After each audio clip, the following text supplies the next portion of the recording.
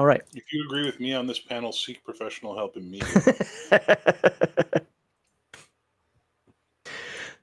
We are now moving on into combat and strategy. We're still talking about battle maps and miniatures versus theater of the mind. We're talking combat and strategy, and we're going to start with Mr. Max Boivin on this one.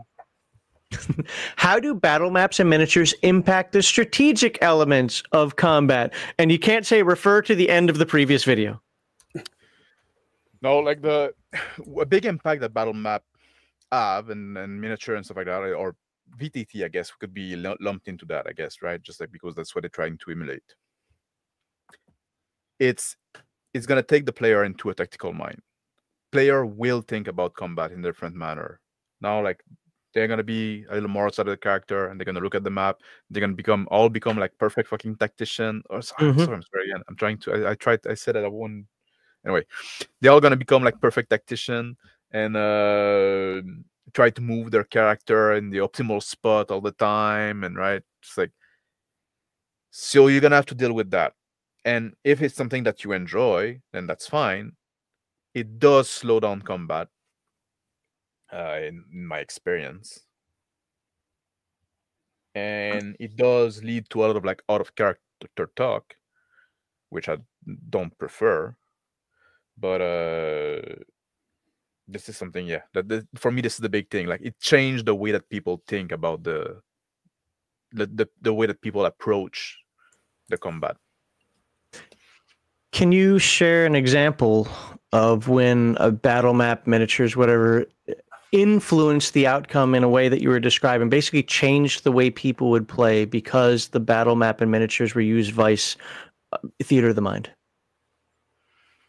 Yeah, well, like it's like what you said about the fireball and stuff like that, and people positioning, right? We see that all the time, right? Now, like, people turns take longer, and people like take their time to move there so I can like, and then point on the map, right?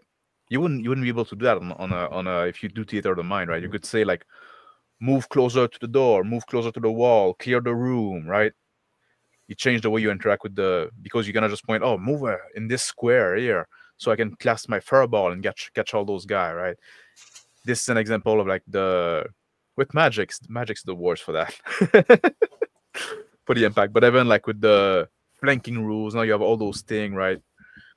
And also another thing that I would say, it can limit what people do, because like, if you want to, the example that people always use, like, jump on the table, grab the chandelier, and swing across the room, right? Yeah. It's a cliche example, that's why I'm using it, right? But like, that makes sense. You see that less with the miniature, because, well, did you put a table there? Like, is the table like just drawn on the map that you cannot flip it, so now people don't think about doing it? Is there no, because you all see from top down, right?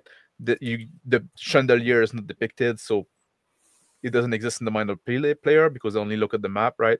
This is the kind of thing that influence that the battle map change the way that people visualize combat and interact with it. So you'd say it turns into a tactical combat instead of a role-playing combat. Yep. Okay. All right, Connell.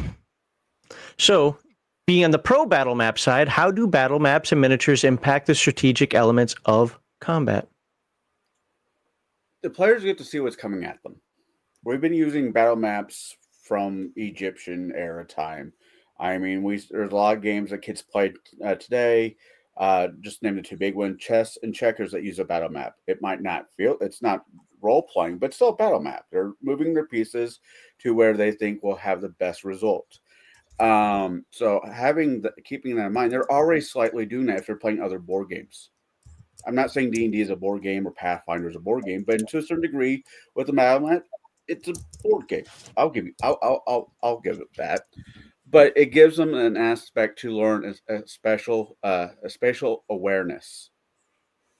I cannot cast fireball over there because two of my teammates are over there because they didn't talk to me before they start moving.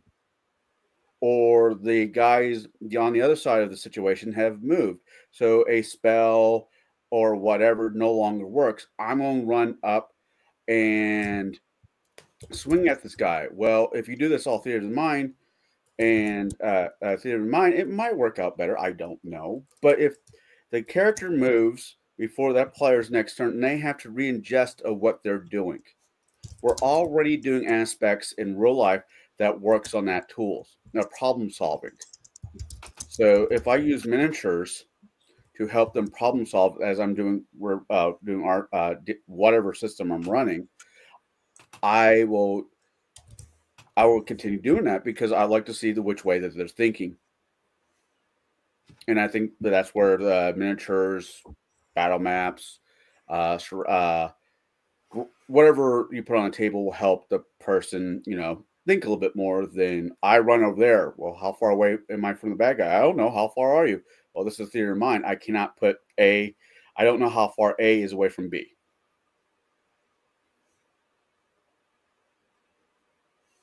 I don't know, I call that a feature, not a bug, but okay.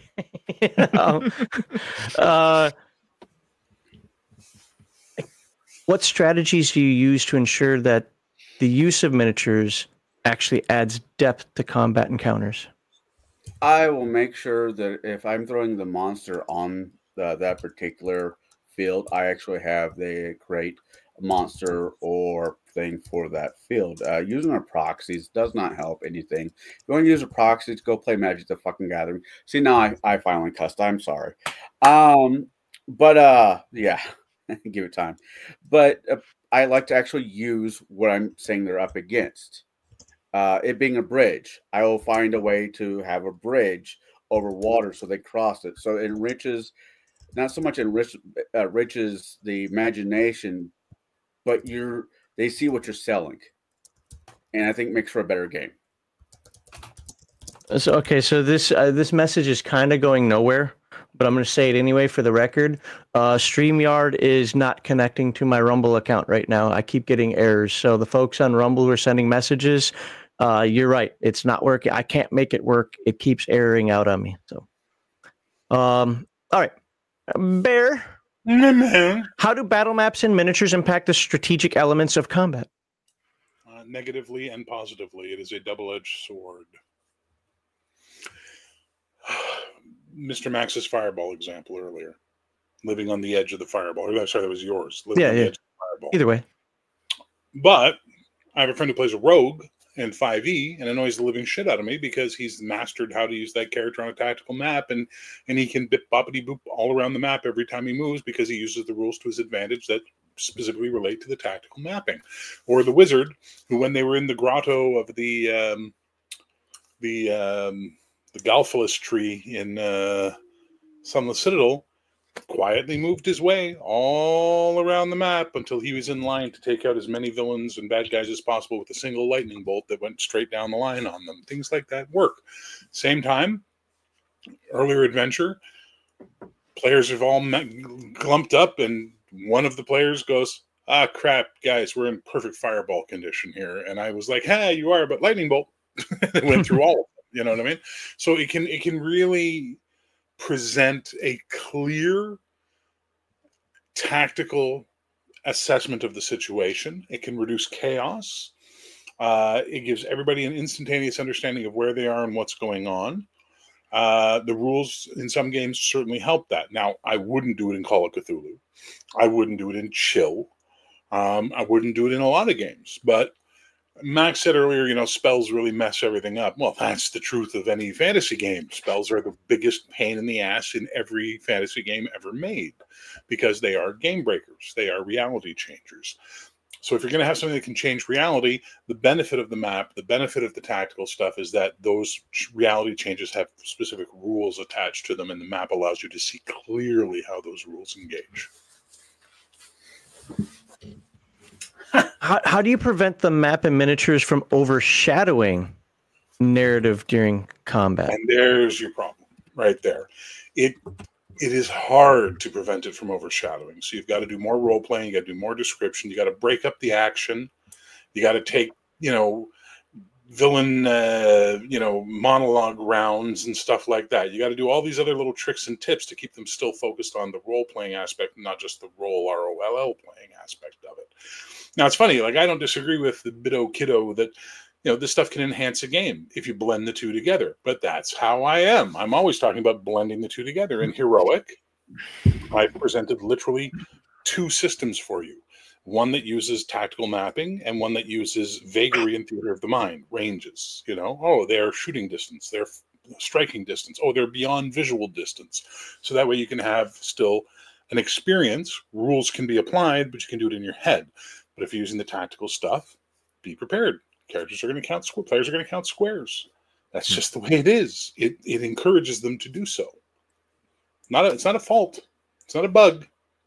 It's a feature. But like anything, as someone once said to me, a flaw is just a virtue overworked. And if you overuse it, you're going to get the flaws of it. If you use it like a spice, you're going to get a great time. Yeah, the only comment I'm going to make on this is that you're playing a role-playing game, so there are two sides to this: role-playing and game. And I understand that there's a game aspect. That's why we have dice. That's why we have rules. But role-playing is part of the game, and role-playing is interaction. Whether that's interacting with the elements, whether it's interacting with other characters, whatever.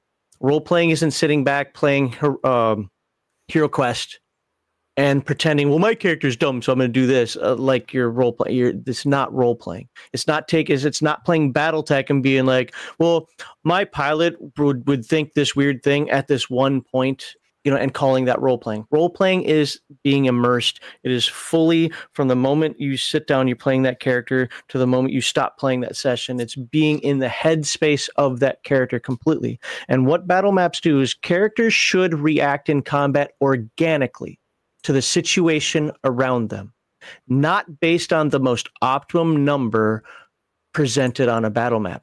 I wouldn't say half them, but there are a lot of times when characters don't perform the way a normal person would. So, well, the number, I get a +2 if I do this weird thing for some stupid reason, even though it doesn't make sense. So I'm doing that. Why would I not take the +2 and keep doing the thing I've been doing without the bonus? Because the thing that you've been doing without the bonus is what your character's focused on, is what makes more sense. Why I love the Earth on changing action penalty.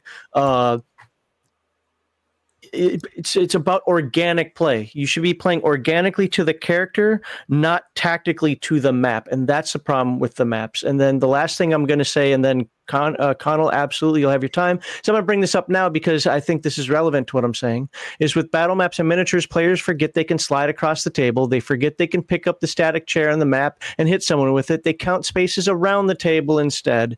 And this is generally, not universally, but generally true. Yep. And if you see that as a GM and you're using battle map still, right? Your NPC can do those things as well. Do that, and it's gonna remind the other players that the furniture can still be used as, for different thing, right? You can use a table as cover, or whatever, right? Just like, if the player don't do it because they're just counting space, have the NPC do it. Yeah, the bad guy or the mob. I do want to take exception with something you said, though, Max. Should be, should. No, you prefer. No, should. I don't care. I'm not playing that game. I'm not playing that game. It should. There is a right way to play role-playing games, and I don't care about your opinion about. No, there is. Yes, there is. There is absolutely a right way to play role-playing games. Not, sir, and I will disagree with you this on the. Great, you disagree, but that's not our topic for tonight. We can do that later. There is something, because we're talking about the benefit of battles and things like that, and you're saying you should be doing all these things that you feel a battle map disrupts. Therefore, it is on topic. It is not off topic. But again, you're imposing your view of how a game should be played on other people. Not everyone has to agree with you, and you don't have to agree with everybody I understand that completely, but you don't have to bring it up every time. I'm going to say should every single time. I don't have to say in my opinion. I don't have to say in my game. People understand what opinions are. Yeah, they don't. And nothing has improved that to you. Pay attention to the media. People do not understand what opinions are. But that's okay. I understand. I'm just saying I disagree with what you're saying. And that's good. We don't want everybody to be in an echo chamber here, but I'm not going to be in this mindset. No, that's for you. I don't need to say that. That's just implied. Everybody should know that opinions imply that. So, Connell, you wanted to say something a while ago. You said Earth Dawn drink. I mean, if that's still a thing. Touché, sir. No, but you're on the battle map side. So what do you have to say for the folks that... I was the guy who ran across the table, grabbed the stacked chair in Pathfinder and threw it at something because I knew how the feat tree worked in Pathfinder, where I can do stupid shit. know your character. It's not so much what you can or cannot do. Just know your character. If you have a feat or the rules say you can get away with this, then do it. Run across the table, grab the chair, throw it at somebody, beat somebody with a frying pan. As long as the rules of the game allows it, why not? It doesn't have to be a miniature versus. Wait. So rules of the game allow it? I have to look up the fact that it says I can pick up a chair and throw it? There's this is role playing. There is no rule. Certain rules are more tight knit than others. I mean, it's just that the system that you're running. Or if you go in those system like what they said, like, you cannot interact with, like, you cannot pick up a chair and throw it at someone if there's not a move for it. Like, now you're moving away from the role playing stuff. Well, like, no. Really, like, you have button press. I'm playing Chance. I am playing one of my characters from Pathfinder. I know I have a feat that says use anything and I don't get a negative roll. Oh, okay. As long as I know my character's able to do this, then I'm going to do it. Even if my character wasn't able to do it because I'll get a negative to roll. So freaking what? I'm still going to do it. It depends on the player and how strict the DM, storyteller, referee, whatever is, and how relaxed he is. Also, you have to put some of this onto the DM, not the player, but the DM.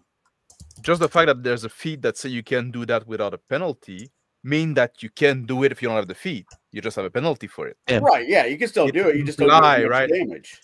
That was one of my issues with Pathfinder, especially the first edition, with all the bonuses in there, where it's like, and you guys have heard me say this a lot, like, well, I only have a +2. Remember, +2 means bonus, means you're better at it than the average bear. But I only have +2. I can't do it. What kind of game gives you a +2 and then you can't do something? Like, that doesn't make any sense. This was years ago. I'm in one of Bruce's campaign. I have the ability, because of the way I built my character, to throw anything I want. So I throw great swords. Well, another person at the table, I think he should have to roll a D10. I'm like, why? He's like, to make sure you actually hitting them with the blade, not the pommel. I'm like, stop shitting on my foot. I'm playing the game now. Playing it. Even the DM, Bruce, agreed with me that, I'm having fun.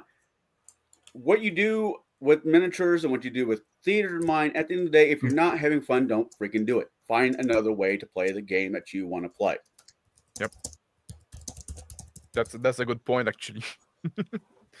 Yeah, no, I actually agree with that. Might surprise you, but I do agree with that. There's a couple comments here that I want to address. I did that up. Did I not start? Oh, here it is. Boop. As long as you're playing games based on numbers, spell radius, etc., in rules writing, making use of the value of those numbers in a game will always be important to much of the player base. Those are bad players. They're forgetting the role-playing side of it and only taking the game side of it. There is both. I don't actually agree with Mr. Max in the pure 4D concept. Now, to be fair, they do roll dice more than I make it sound like they do, because I think that dice are important in the game. You should be reacting as the character reacts, not as the mathematics of the rules of the game indicate at that one moment in time what would be best. Role playing is a thing. Role playing's been around for many, as Connell said about board games or war games. They've been around for a long time. Diplomats have used role playing. Kings and queens and generals and marshals have used role playing. Kids have used role playing. Cops and robbers. I want to be the knight. I'm going to be the Knight Templar. It's all happened.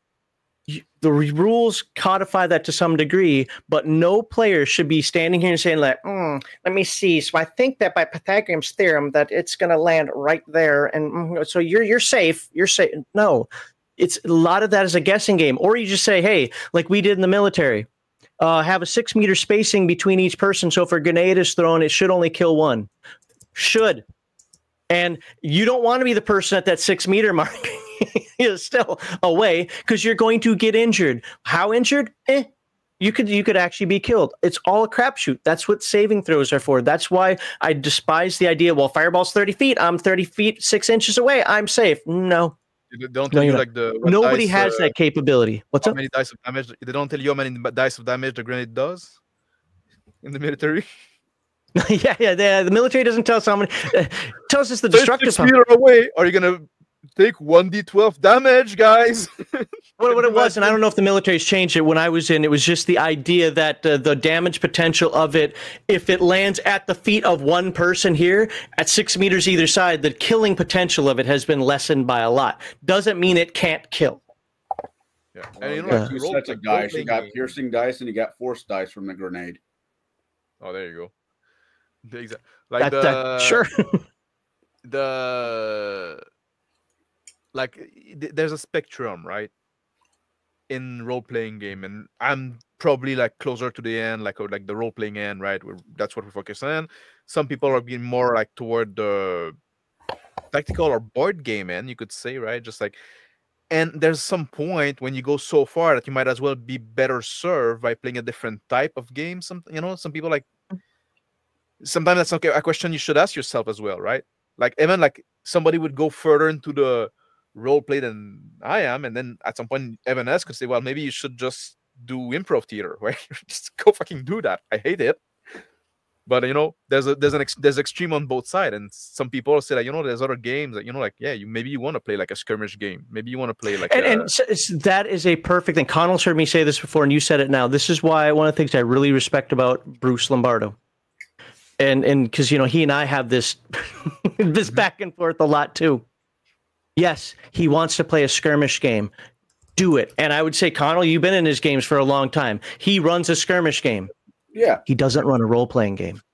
But then also, like, once you make this realization, you have to understand, like, well, all the rules is the game that I'm playing here, is the rule set I'm using here the best suited for the job, right? And then you have to consider that as well, right? There's some game that are not, even role-playing games that are not suited to the type of play that we want to do, and you don't go try and play like the total party skill system, right? If you want a skirmish game, you're gonna fucking get bored, or like playing like Dungeon World if you want to do like the skirmish game, right? Just like there's although yeah, like but Dungeon World is only player facing dice, and that's really annoying.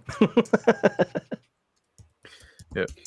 I just want to point out that Mr. Mac did say he's on the spectrum. Just making sure no one else missed that. Okay.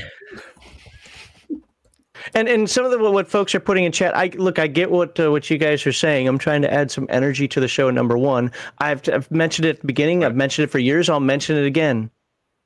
I use battle maps in a hybrid. I'll use a whiteboard. I've got vinyl hex maps that go back 35 years or whatever that I've used, that I draw on. Just don't ask me how wide. Well, how wide is one of those hexes? I don't know. It's like 10, 20 yards, who cares? Like, I'm not going to give you that specificity. You're never going to get it from me.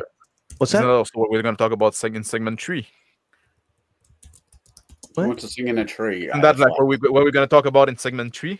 Oh, no. I'm just putting it out there for folks. Like, I do use, like, there is a place for these things. So, but what's next is actually Connell answering a question. Actually, no, what's next is me telling people, go do this. Little advertisement here is a charity we support is the Wounded Warrior Project, a national nonpartisan organization whose mission is to honor and empower wounded warriors. Please refer to the video's description for links where you can make your hopefully tax-deductible donation. We will be doing a 24-hour live stream on Veterans Day. If you're watching this after the fact, it's already passed. Sorry, but 24-hour live stream in support of the Wounded Warrior Project. All right, Connell, you ready? Breathe in, breathe out. How do you maintain... Now, I know this question isn't really for you, but let's go with it. How do you maintain strategic depth in combat using theater of the mind?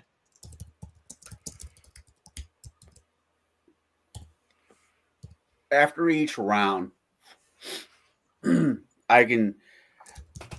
point out how much damage the guy or thing is taking, or how much now that you guys have a small breather, you start to notice that the wounds that you are adding up, or just dialing into what just happened the round before, if it's needed.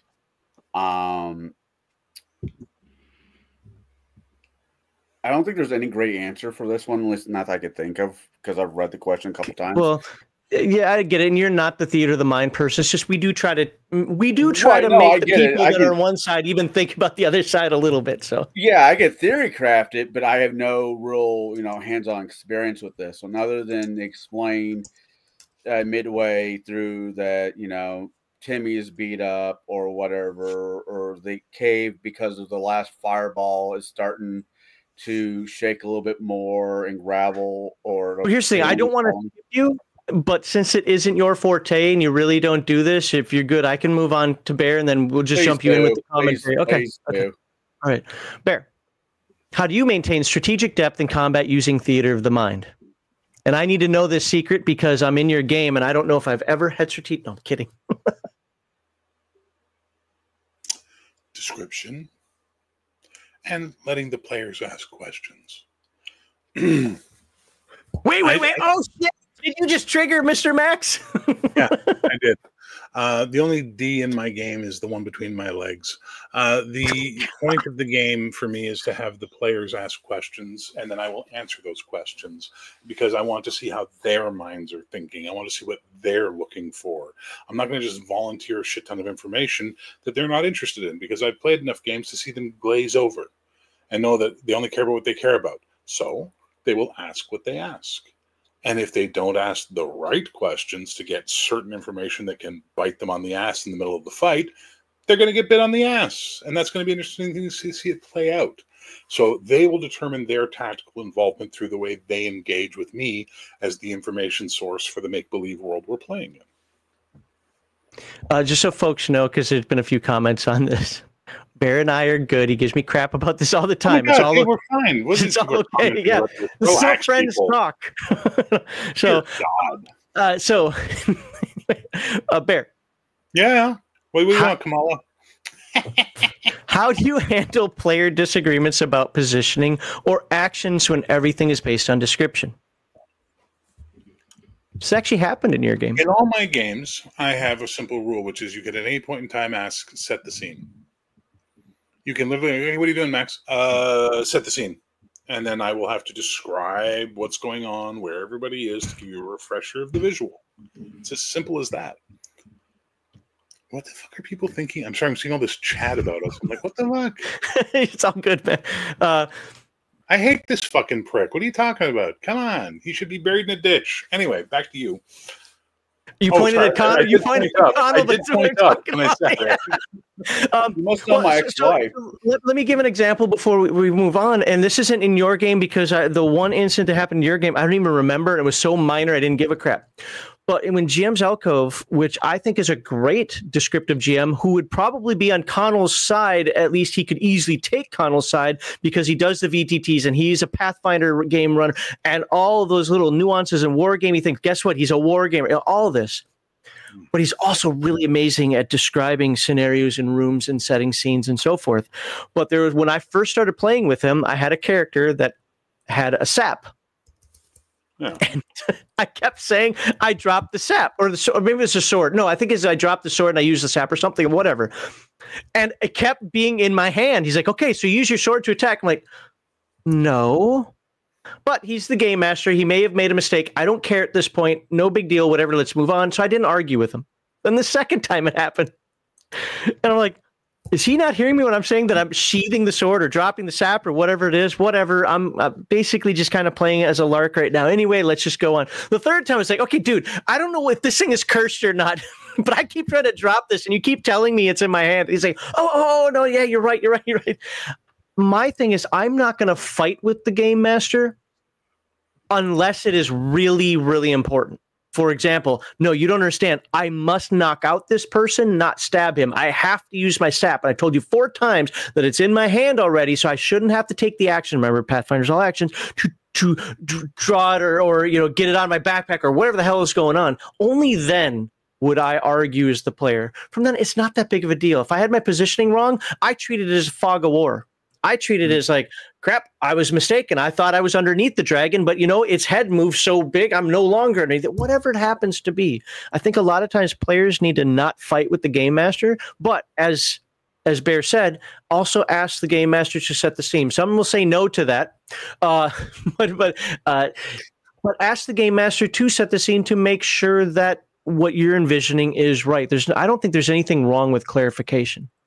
I don't either. Oh. I don't think there's anything wrong with players asking questions. I don't think there's anything wrong with not being in character every bloody moment you're at the table. I have no problem with those things, but that's how I feel. And also between session 2, you stay in character for the whole campaign. Yeah. Oh yeah. Seriously, my life is method acting. Go fuck. Well, he actually does one time in character, even when the game is done. Yep. That's all right, insane. Mr. Max Boivin, let's bring up the question for you. How do you maintain strategic depth in combat using theater of the mind? The big thing for me is to make the environment interactable. You know, you want to have stuff that people can interact with. You want to have the scene that change, right? And this, when you have your turn as a GM, right? Oh, now like the lava flows and expand, right? And there's a bubble, like, or the swamp is, you know, make something happen that change the scene. Have stuff in the room, like don't have your fight in empty 20 by 20 feet room, right? Just like have stuff feeling the room and happening. 6 paces by 6 paces, sir. I'm not giving you 20 feet. Yeah. And I'm supposed to swing my great sword in there. And also like for me, like, you know, like the thing when we say like don't ask question to the GM, right? For me, that also help with the interactivity of the scene, because like it's like we said, like like I said, like if you want to have information about the world, just tell me what the character does to get that information, and then I'll give it to you. So you still get the same information, but now it's through action of the character. So then it forces your character to act. It forces you to, you know, yeah, you're using your turn to get this information, but this is something you want to do in combat sometime. And this is also the tactical stuff. Like, you know, like I gave the example earlier, like if you don't know how many guys are still standing and you want to take your turn, maybe it's just gonna be that, like peeking above like your cover to count the remaining guy, right? But now you have a tactical choice to make. Do I really need to know at the moment? Or we're gonna take my turn to do something else, right? It add like this depth, like, you know, this limitation breed something else, right? It breed like some kind of creativity that you have to interact, like you have to be creative in your encounter. And one thing also that one rule that we often say for the turns, right? Like it's not a hard and fast rule, like, but it's like a guideline more. Like you say, like in your turn, say what your character is, say what your character does, say what your character say, right? That's actually one of the things that you guys came up with that I really do like. Yeah. So then like if you just say that, there's like a few things that happen. First, you see where your character is, so there's no confusion. Mm-hmm. You see what your character does, so it incites you to make action. But also like just the fact that saying a return where your character is, and you don't have to do it every turn, but it's a good guideline. If you want to do it, at some point you're gonna get tired of saying the same thing all the time, so you're gonna have your character move, right? It pushes you to be more active, to be more like mobile, like, so you don't spend like round after round just standing in front of the other guy, like swinging your sword, right? Move around, like, and describe your action. So those are things like just those little rules. It just put you in a different mindset that kind of encourage you to interact with the environment and be more tactical in a different sense, right? You want it because you don't want to say, well, I swing my sword at the guy. Well, I try to hit, and I'm standing in front of this guy and I hit, right? Just like at some point you get bored of that. Says you. So you answered actually one of the follow-up questions, so I'll ask you a different one. How do you ensure that players fully understand the battlefield and their options without visual aids? That's where also it comes with the freedom that we give, right? With the visualization, right? I described what the scene was. I described, you know, what the context is. We know what the setting is, right? So the little detail, like, you know, you're in a room. It's a warehouse. There's some pillar that hold the roof. There's some boxes. The exact place of them, it doesn't matter until you interact with them. Then once you do, then the place become fixed. You know, are the bugs just scattered in the middle, or they're around the pillars? Maybe I didn't say. It doesn't matter until it does, and then that's what it becomes, right? You got what I mean? I got you. It's just the way you said it doesn't matter. Well, until it does. Until it does. I get it. And then when it does, it gets specified, and then that's what it is for the rest of the scene. Now everybody like update, and if somebody like didn't pick up on the cue at the moment, well, there's a bit of confusion. But then again, it's fog of war. You misunderstanding something, or maybe like, oh, you thought the bugs were in the middle, but then somebody like made them close to the pillar. But then maybe there's some in each location, and it doesn't matter too much. Don't sweat the little stuff. Keeping the flow going. Keep your turn short. That's important as well, because otherwise people check out. Keep your turn short. If everybody does that, you're gonna have more turn, right? Your turn is gonna come back sooner. But what if I need to look in my book to find out exactly what the most important attack that I can do right now is with the best numbers, and I need to make sure that this feat is synergizes with this other feat in order to know that everything's going to come together in the most perfect form? How am I supposed to do that? I have to look this stuff up. Then your character is just going to be frozen in place while other people do stuff, because you're just like dazing off and thinking about what you're going to do, and like you have analysis paralysis. There you go. We're going to skip you. That's what I'm saying. Okay. You guys got anything you want to add to it? Go ahead, Connell. I'm just trying. I'm listening to what Mr. Max has to say. In the back of my head, I'm picturing I'm at Mount Doom. I'm stabbing Sam because it didn't stop bitching about the freaking pony for so damn long. But instead of trying to push him off the edge, I accidentally try to fall off the edge, but I can't because I don't know where the edge is, because it's now lined up with those bumper things that you put at the bowling alley, so every kid makes sure he hits a pin. No, a physical map lays out lines of no, you cannot go this direction or that direction. It's something bad going to happen. But this is just me having a weird moment, and I'll let things go. Yeah, Bear, go ahead. This is open time. You guys can talk all you want. What are you talking about? I think he was just honestly. I think he was just trying to jump in. I just don't get it. No, there was a point. It just got lost between brain and mouth. Oh no! Actually, if only you could draw a picture about it, right? Take a map and make your point on it. Listen, I love Purr to tears, but Connell could have said blue banana, red monkey 12, and Purr would have gone. That's a very good point, Connell, because Purr's like king. He's king positivity. Yes, he is. He is. He really is. No, but Connell. Hey, GM, how close is Frodo to the edge of the ledge? But I can't ask questions. No questions. Don't ask the dean questions. No, like with me, you cannot ask question. Oh yeah, no, your fucking weirdness is beyond me. But now I understand why Connell's statement made no sense to me, because we were in the world of 4D. Yeah, exactly.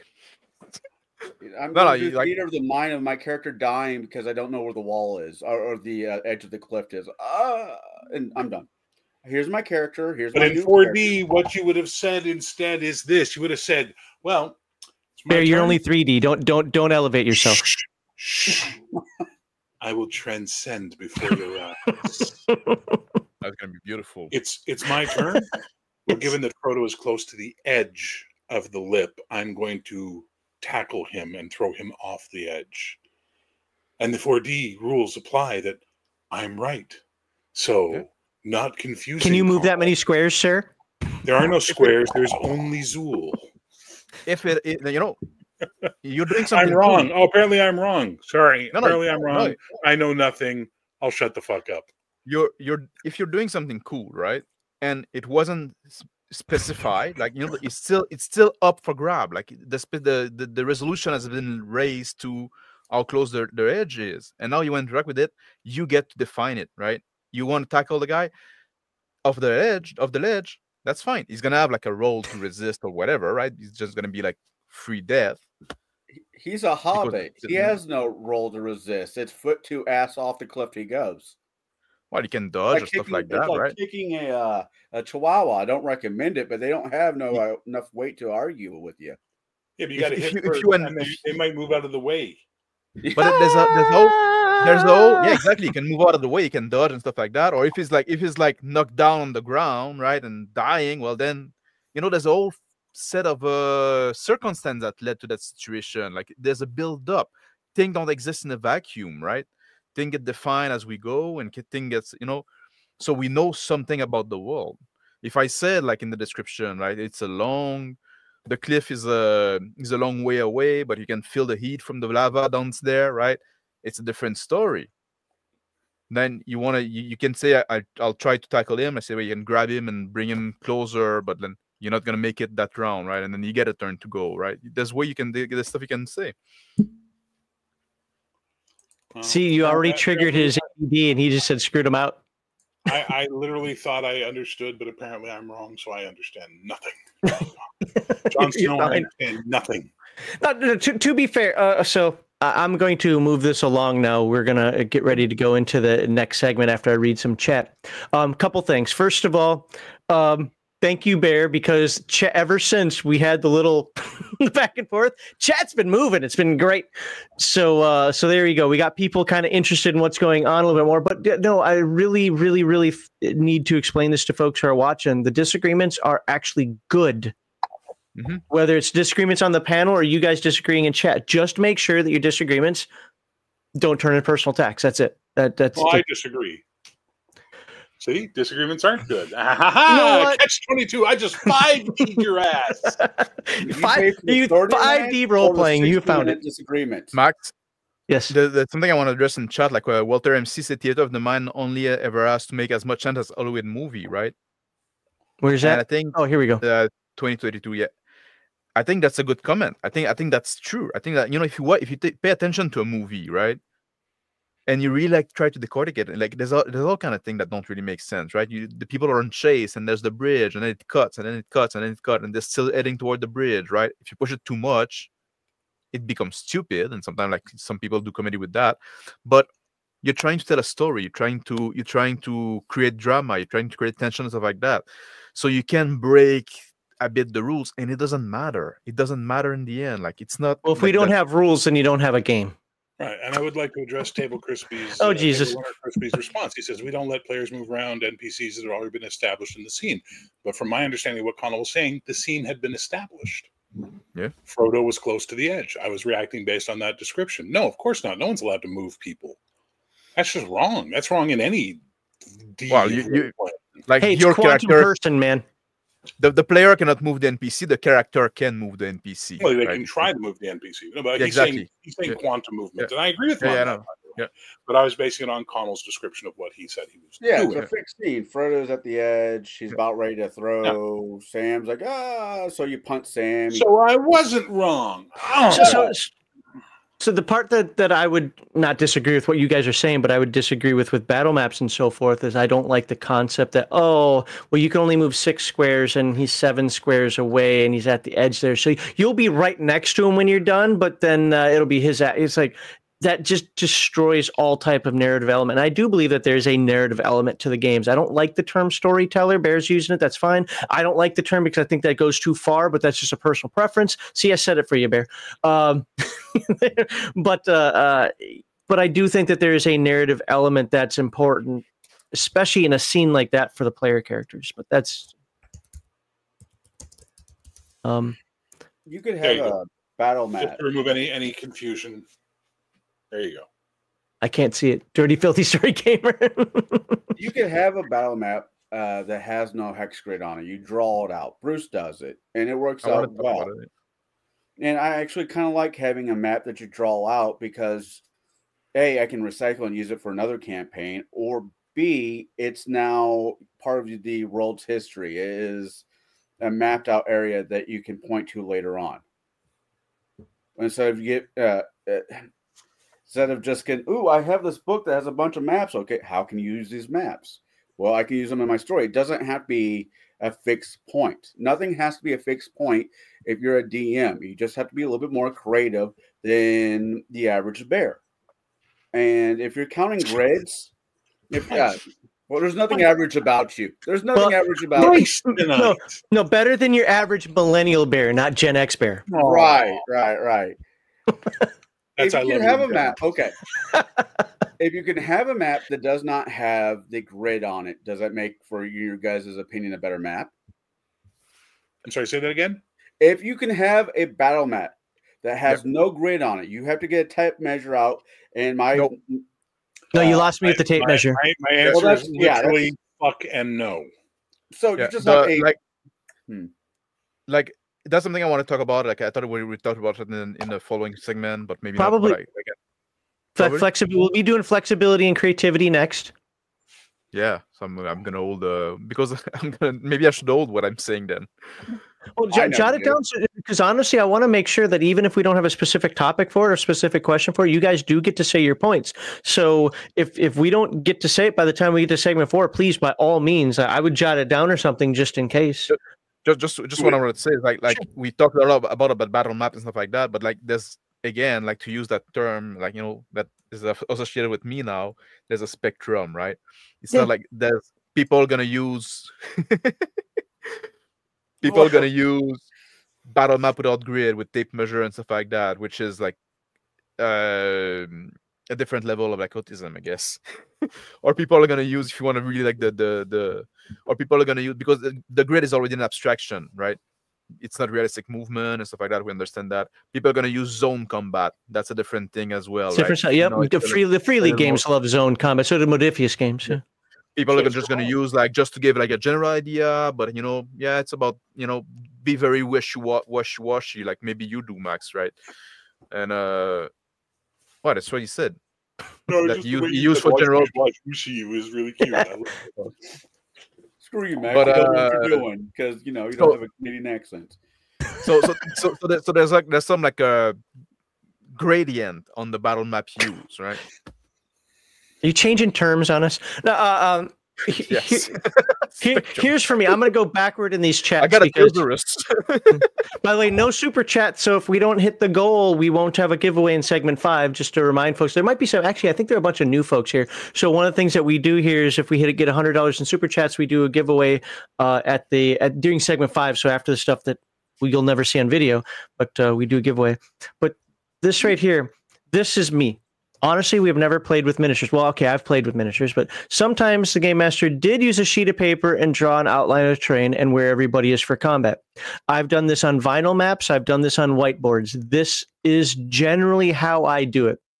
One of the things I will do is if you insisted on miniatures and you painted them, you've got a lot of miniatures, come on in, bring your miniatures in. That can represent the player characters if you guys want to do it. I have standees. There you go. Now you can tell the player characters versus the NPCs because I've got standees that I'll put out there if necessary. But this is generally how I do it. People mentioned pogs earlier and we've used everything. Just quickly draw it out. That's what it is. My issue specifically is with exact measurements. Now that will go to Crafty's comment. But did you guys want to say anything about that before I hit Crafty's comment? No, I was saying like from when I started playing in like around 92, I think. Like the gym I was playing with, and I was young and back then, right? It was all theater of the mind. And when I first joined a group that did miniature, and we didn't have internet back then, so we didn't have those kind of conversation available. And I was in north of Quebec, no magazine and stuff like that. So we're very much in a bubble. I joined a new group at some point that did play with miniature. That was so weird to me. But so there's that, right? A lot of it depends on how you started playing, I guess, too, right?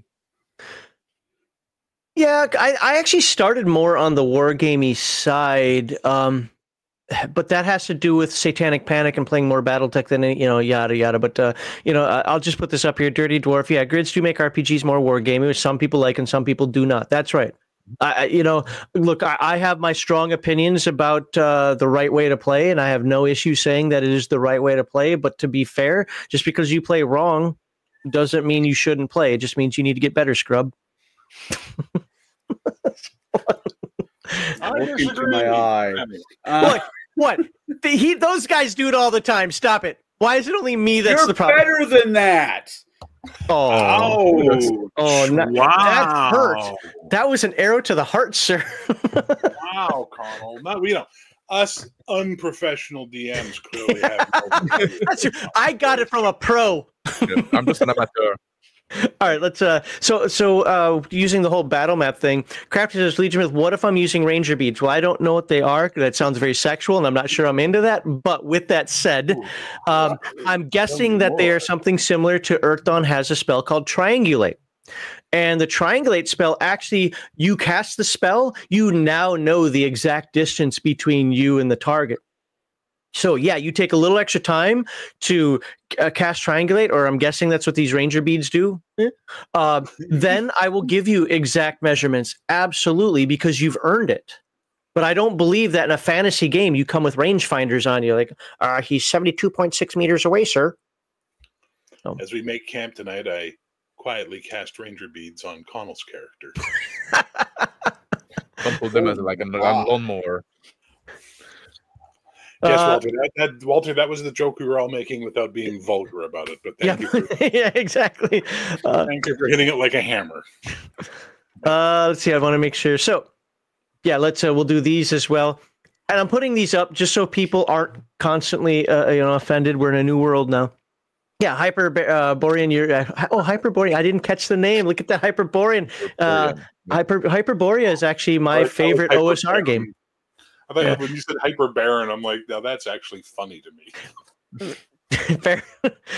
Good old banter between men about stuff they care about is what the world actually lacks. Yes. And it's okay. It's okay to say you're wrong. No, you're wrong. Shut the hell up. And then hug each other and then move on and still do your way. Things you do your way. No touching. I mean, $20 is $20. All right. Not Your Echo says, are you saying that there's a Jerry Springer element to the show? We occasionally try to bring in elements of the old Friday Night Chill stream just to make sure that it's not boring. Yes. And by the way, Mr. Max, you are not the father. Wait, wasn't that? I thought that was the other guy, the dude who married the Connie Chung. Yeah, it's the same shit. Yeah, fair enough. Yeah. We do want to keep it on target, and we don't want to waste a lot of time with this. But absolutely, and to be fair, Bear believes what he said. I believe what I said, but we also don't hate each other for it. We just spurg out here a little bit to add some energy. And then Crafty's right. Remember, Max and I have told each other to F. Yeah, I've straight up told him as a moderator of my channel to go F himself on stream, and we still get along. So. That's because you're both schizoid. Yeah, probably. So, all right. Let's talk about next. We're going to talk about flexibility and creativity. Just a reminder for folks from the super chats. Remember, $100 super chats opens up a $50 giveaway during segment 5. I should probably say that stuff when I have this up. If you enjoy this discussion, please like this video. Subscribe to all of the panelist channels, even the illusory one that Connell has put out there that you can't see, but I'm sure you can find it somewhere. Somewhere outside the description, but the other guys are in the description. So hope to see you in the next video.